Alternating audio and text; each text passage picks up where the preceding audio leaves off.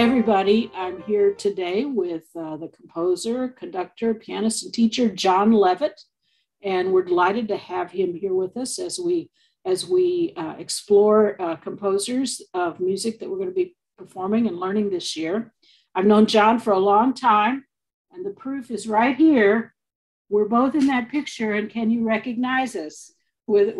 He looks about the same, I think, but hey, I've known John for about 30 years, and I'm glad to see him here today. Welcome, John. It's nice to see you, Emily. So tell us about your composing career. That's how I know you best, from your music. And how did you get into the composing business? What led you to it? And were you always composing even as a child? So I actually started writing music in high school, and it wasn't an intentional thing. It was for my nerdy friends. I ran around with a bunch of band kids. They all played in the band, and at the time I didn't play in the band. I played the piano for the choir, and I also played in the jazz band. And so we'd hang out, and they have their instruments. They say, "Well, write us something." And so that's kind of how I got started with writing. And it was fun. And every once in a while, we put something together that was decent enough that we could even do it in church. And so that kind of followed me into college a little bit. And then when I finally moved to Wichita and got a real job, I started working part-time in church music. And of course, with the church music, we're going to show our age a little bit here. Reading sessions were usually in the summer. And if you wanted to go look at music outside of a reading session, you had to go down to the music store and go through the racks one piece at a time. And I would be looking for music for my choir, and sometimes I would find what I was looking for, and other times I wouldn't. And so I thought, okay, I'll just write something. So I got involved there. And then the other part of my work, I got involved working for the ABC affiliate in Wichita, straight out of college. And they had a local talk entertainment program, and they hired me to play the piano background music. And as the show kind of grew up and became sophisticated, my role changed, and I ended up doing production. They asked me to provide a talent segment on the show every day. Well, I was in my 20s and I didn't know very many people, but now all of a sudden I was a producer. And so I had an excuse to call, the symphony office or the jazz festival or whatever. And so at a very young age, it put me in touch with the entire music community in Wichita. And so that kind of opened doors for me. I started doing jingle work. So I wrote some jingles for local businesses, and that put me in the recording studio and got me involved with a whole nother group of people. And so I kind of had a very eclectic early run at stuff. And then after my master's, I started working adjunct teaching at a local college. And that's when the choral writing got really serious. I didn't know any better, and I was hungry, so I did what I was told. And my boss had this 80-voice choir that I served as the accompanist for, and they did a big benefit show in the spring, like 8 performances to raise money for scholarships.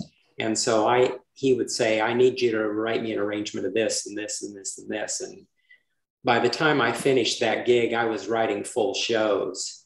And so that kind of opened, I was writing so much stuff. I thought, I ought to try to publish some of this.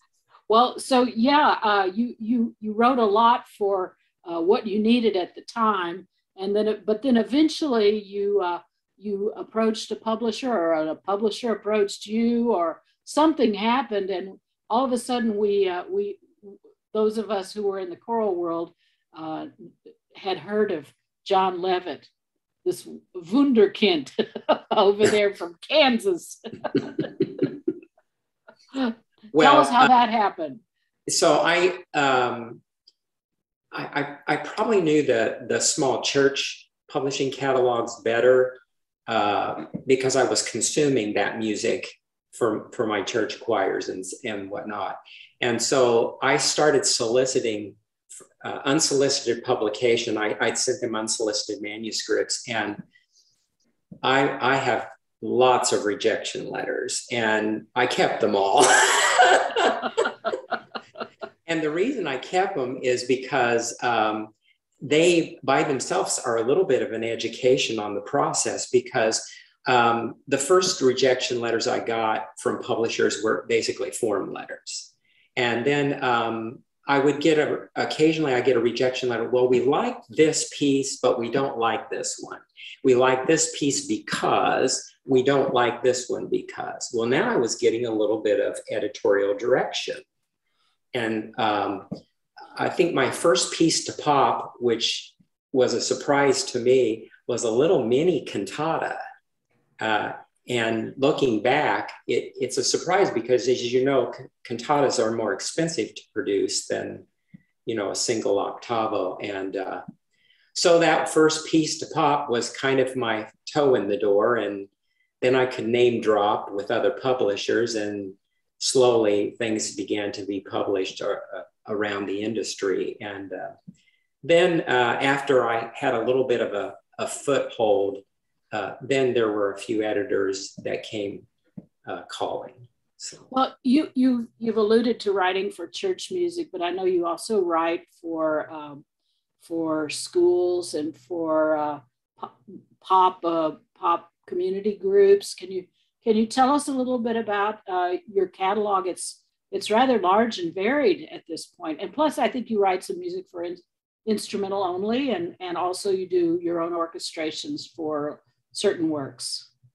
Yeah, so the reason for the variety is, I worked in the church. I was teaching school, as I mentioned, at the college position. And again, at that age, I didn't know much about copyright. I just did what my boss told me. Well, I later found out some of what we were doing was not correct. And when I found that out, I put a stop to it. I said, you really have to get permission to do this. And, I had written a lot of show charts and pop charts, as well as the sacred music and school music. I tend to, in the early part of my career, I was writing for what I had in front of me. And you will recall, we both had started children's choirs at roughly the same time. So, I went on this big spurt when I had a children's choir. I wrote a lot of children's music.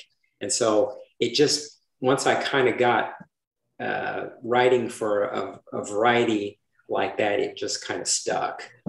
So. Well, tell us a little bit about your process. Like, how does a piece come into being? Where do you get your ideas, and how do you develop them? Well, I'm a big fan of folk music, and so I think that's probably ripe for me to get ideas from. I obviously arrange folk music, but I use it as a resource too. And I had a wonderful teacher back when I was starting to orchestrate things. I didn't really know how to do that very well, and so I thought I'd better get some training. And when I was doing my master's degree at Wichita State, they had a teacher on staff that was a Pulitzer Prize nominee, and he's brilliant. And so I studied with him, and he basically taught me orchestration. The thing I learned from him is when you're stuck, you have to have tools. You can't say, well, I'm not inspired today, so I'm not going to work today. That doesn't work. And so if I am not inspired and I don't find what I'm looking for in folk music, then you go back to the basics. So I've got a little illustration I can share with you if you like. Great. So I sometimes say it may be as simple as this. You start with 3 notes, play it again and add a note. Play it again and add 2 more notes. Okay, now play that whole phrase again. Add the note, but this time change it. Then play the 3 notes upside down. Add the note. Repeat.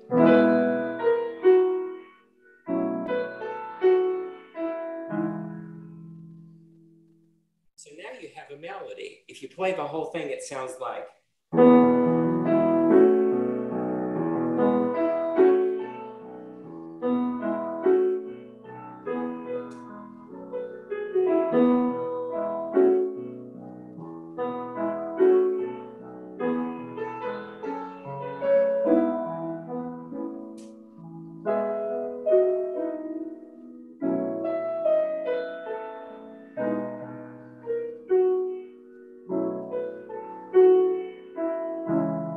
And add a couple of nice chords at the end.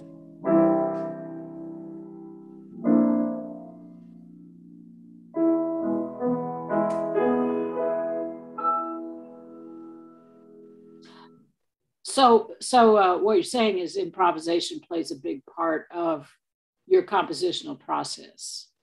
It does, but as you can see, I'm also using a lot of theory. Now, do I think, oh, you know, I'm going to use inversion, and all of those tools are intuitive now. But yeah, I go back to the tool bag, the theory bag, repetition, sequence, inversion, you know, all of those tools come into play, especially if you get stuck. So do you, what do you say, how do you work with students of composition, young people who are looking to develop their skills as composers? I think you do teach some, and so how does that go? How does that work for you?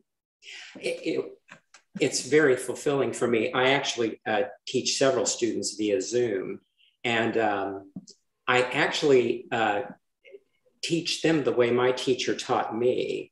I was very fortunate.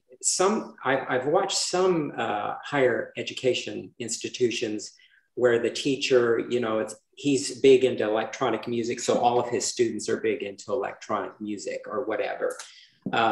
My teacher said, okay, here's your strengths, here's your weaknesses, let's build on your strengths, let's fix your weaknesses. And so I try to meet the students where they are and then build on what they do well, and then try to build some foundation under the weaknesses. So, and I like that a lot, because I don't want them to be a clone of me. And my teacher, it was the same thing for him. He didn't want his students to sound like him. Right. And so I know when I started studying with him, I was working, you know, most of us work in a diatonic language, and he was working in a more advanced language. And he said, okay, diatonic's okay, but we need to extend your language. So, you know, it's beyond 1, 4, 5. And so we took a very deep dive into the modes. Well, the modes are wonderful because you can add all sorts of character and spice to the music, and it extends the diatonic language quite a lot. Well, in terms of you mentioned the working in writing pop and show material. There's a lot of people that do that. How would you say that your arrangements of Broadway and other pop songs are different from maybe what you normally see in the standard pop catalogs? Well, Coralie, again, it's experience, isn't it? And so back when I was writing those shows for that 80 voice collegiate choir, that's a symphonic choir. It's not a small ensemble. And so he was looking for arrangements that would feature the rich sonority of a group that large, Debussy sometimes, and but really cultivating luscious sound. And so I think I'm sensitive. I don't write a lot of Debussy or that kind of thing, but I am trying to maximize that stand-up, beautiful singing sound. Not all of the tune. I probably wouldn't pick just any tune to arrange. Can I write a show choir piece? Yeah, I can. I don't do a lot of that because there seems to be an equal emphasis on visual with the singing. It's not saying that you can't choreograph my pieces as well, because I have and do, but I think that's probably what makes me a little different. I'm trying to search for more texturing, more sonority. I just came out with a couple of Disney charts in the last couple of years, and I always was taught. I remember, maybe this will give you a glimpse what sets me apart. I remember writing a tune, and I took it into my teacher one day, and I was really proud of this, and I scored it out and everything. And so I was really eager to play it for him, and I played it, and he shook his head, and I was expecting a lot of praise. And he said, "It's okay." And I go, "Really?" And he said, "Yeah." He goes, "If you were an alto or a viola player, would you want to sing whole notes all the time?" And that hadn't occurred to me. And I thought, oh, okay. So then we went about the internalization. It's not just playing a beautiful melody with pretty chords. Everybody wants an interesting part to sing or play. Well, that's a much harder thing to do.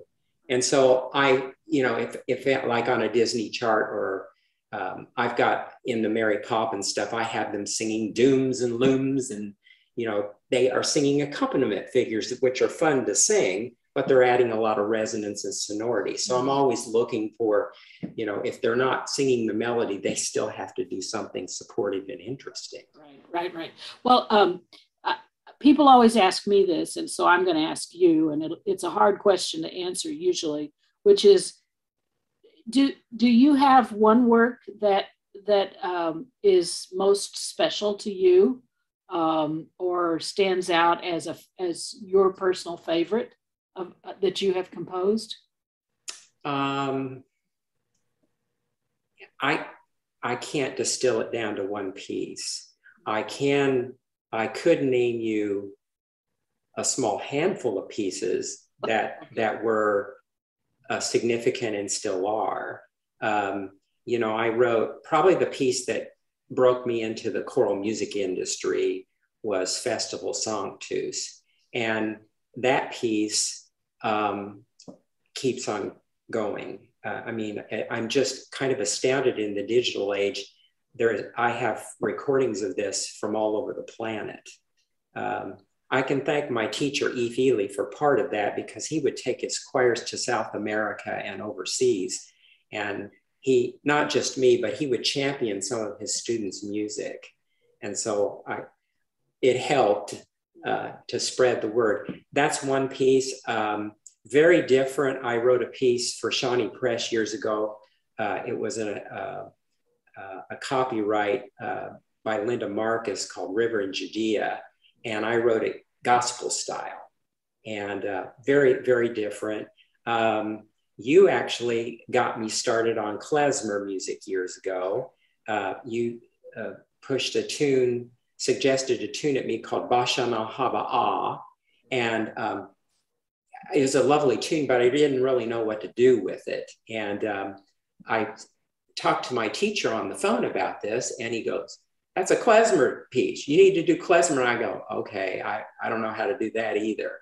So he was, well, by the way, he was a clarinet player, so he knew klezmer very well, and the piece did well, and so that kind of got me going on Jewish music. That opened up a whole new realm for me, and that's a fascinating area of folk music as well. And then, you know, I can fondly remember when my kids were little and we took them on the road singing. I remember doing any number of things, but one that sticks out, I did a little arrangement, The Virgin Mary Had a Baby Boy, a little calypso for my children's choir, and then my kids and I took it on the road. Valerie Mack did some choreography, and it was very, very cute and fun. So whenever I hear that piece, it conjures up all those memories of when my kids were little. I enjoy that. And now at this stage in my life, I have 2 grandchildren, and I've continued my tradition. When my children were born, I wrote a piece for them and published it. And for my grandson, I did the same. I have to get on the stick and get going with my granddaughter. But anyway, those are kind of a handful of pieces that stick out for me. And what's on the agenda next for you, John? Well, we're all crossing our fingers that we're, you know, starting to come out of the pandemic. I've been writing, it's been a productive writing time for me during the pandemic, even though my group hasn't been able to do anything, although we just fired up again this month. So we're back singing in person. We're doing all the protocols, but I'm starting to write a little more choral music. I'm currently working on a couple of piano books, one on American shape note hymns and a new piano book of Christmas carol arrangements. And then because I had more time during the pandemic, I had this long-term plan to write a show. And so I'm writing it's kind of like the best description I can give you, if you've watched Celtic Women, kind of like a Celtic Women show. Okay. So it would be like a small ensemble of wonderful singers with a beautiful orchestra. Well, we'll be looking for that on PBS, right?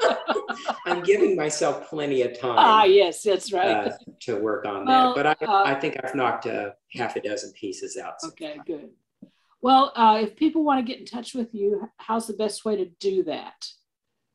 The best way they can get me is via the website, johnleavittmusic.com.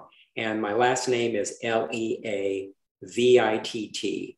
johnleavittmusic.com. There's a place on the webpage to contact me. Well, fantastic. It's been great to talk to you today, John. Did I miss anything? Anything else you want to add? Don't think so. It's great to see you, Emily. Well, thanks everybody for hanging in there, and we'll give you some ways to get in touch with John on the video after this. So thanks. Thank you, John. Bye-bye.